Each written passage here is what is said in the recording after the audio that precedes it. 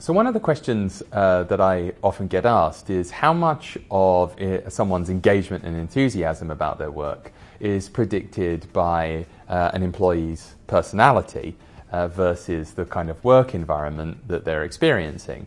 A lot of engagement programs in big organizations these days are all about the kind of environment that the organization has, its culture, its leadership style.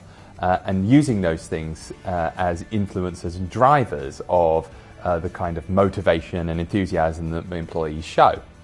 But decades of social science has shown us that people's attitudes and opinions often say as much about them as individuals, their personalities, as it does about the product or environment that they're evaluating.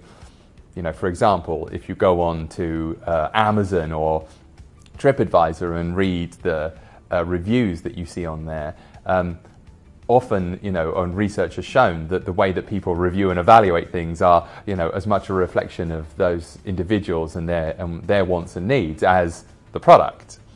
So it's actually a question that some researchers have been exploring, and Henry Young and colleagues at Michigan State University actually did a meta-analysis looking at more than 100 individual samples, nearly 45,000 employees, to see, to what extent the employee personality predicts subsequent engagement at work.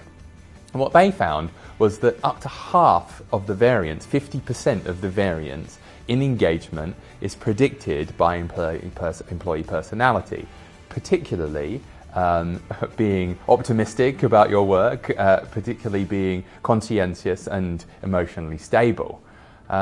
So that then leads us to a separate question, or a second question, which is, so can we not just hire for engagement? Can we not just hire engageable people? So I would argue that while that's an interesting idea, it's actually not a viable or feasible one for a few important reasons. So the first is that actually it's still only 50% of someone's engagement that is driven by their personality. The remaining 50% is obviously the environment they experience, and that's really what leaders have control over. They can influence that and change it, and that represents the cultural value add that the organization has for its people to raise performance. Second is that actually, if you look at those traits, emotionally stable, optimistic people, those who generally take a positive view on life, those folks are, sure are good to have around, but they're usually pretty accepting of the status quo. They like how things are.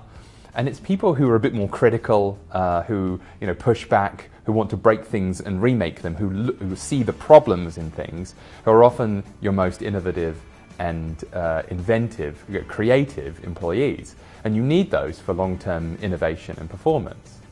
And last, it's actually a little bit unfair to be selecting people into your organization based on traits that you can't guarantee are predictive of their job performance.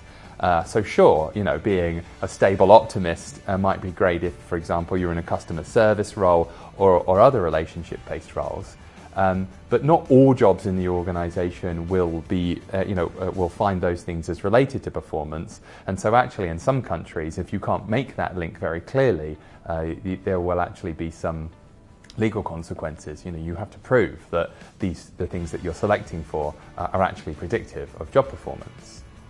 The last thing it leaves me thinking is that actually, if a significant proportion of personality influences engagement, we can actually use engagement surveys and the way that people evaluate their work environment to help them learn about themselves. If your opinions about your work say as much about you as they do your company, can we not think differently and use some of that data to help individuals learn about their own experiences at work, giving them some feedback about the kind of attitudes that they hold about their company, and helping them see how they can change and improve those attitudes in order to be more aligned and to have a better experience, to reframe their experience at work.